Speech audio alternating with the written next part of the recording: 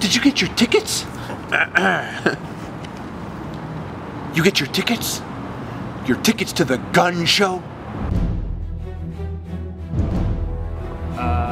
Get Casablanca up in this. Get some Casablanca feeling up in this beer. I abandoned the sentence.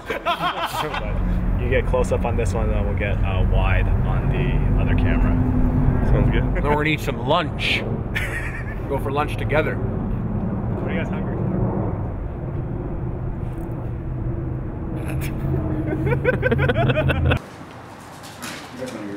So all the falling guns is I downloaded a model and then I built the scene geometry, lined it up with the frame with the camera, and then basically took a ray fire and simulated all of them falling and did 600 guns falling down.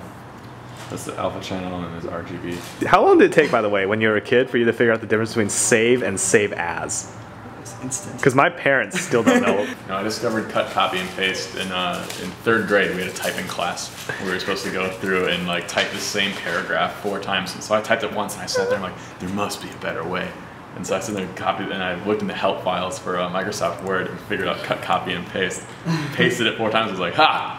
Beat that assignment. Now I can do it. And how have you paid for that assignment? And how have you paid for it? A fun fact about me is that I cannot type. I'm a one-finger finder. All the words that I can type fast are words that you use in Hero's Quest. So I can type cast flame, like 1,000 words from that. Like instantly it goes in. Cast flame. I can type search goblin, search monster, search man. Text-based. What's up, Sam? Hey, I love King Arthur 2. What are you guys talking about? Just hanging around, reminiscing about old video games. I just never understood cut because I was like, they have like 2 buttons for delete already on your keyboard. So that's yeah, I didn't think you needed a shortcut for that. I didn't know that CTRL was control. I thought it was criddle. Not just her entire family. And they figured it out a couple of years ago, like 2 years ago. They figured it out before me. I didn't know. They kept the secret from you? It was criddle alt delete. Criddle alt delete. This is gonna be the best behind the scenes ever, because it's just informal conversations with nerdy dudes and a girl who didn't know that control was control. The thing is, when you have a 3D object, you want it to look like it's lit from within your actual environment. So you have to emulate that environment in your... I love when you do the authoritarian, like, I know what I'm talking about voice. For me, that voice is constant.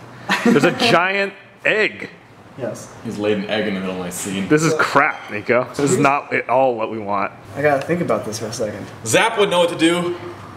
Where's Zap? Zap's following our 2nd channel. You know what we should Actually, do? Zap's subscribed to our 2nd channel right now, so he might be watching this video as we speak. Who is Zap? Zap. Zap's the guy that programmed Mental Ray. Is he a baller among the 3D community? He is, yeah. What's the equivalent celebrity status? It's kind of like the mix George between Clooney? George Clooney and Brad Pitt. Of the 3D world? So Nico knows 3ds Max. I don't know 3ds Max, but I'm learning. The easiest way to learn is if you have somebody that's always like can answer questions when you run into problems. So you just do it and do it and do it. Whenever you get stuck, and someone can answer your questions. Nico, is there anything maybe you don't know that we could help you with? Like how to get all the ladies? I'm pretty good at that. Next time, we get all the ladies. Next time, we do dirt bike jumps. Next time, I teach Harley how to play guitar.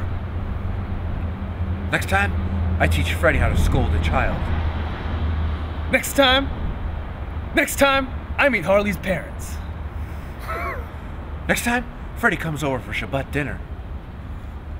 Next time, Don't laugh immediately. Brian's so different. next time, Freddy gets a bar mitzvah.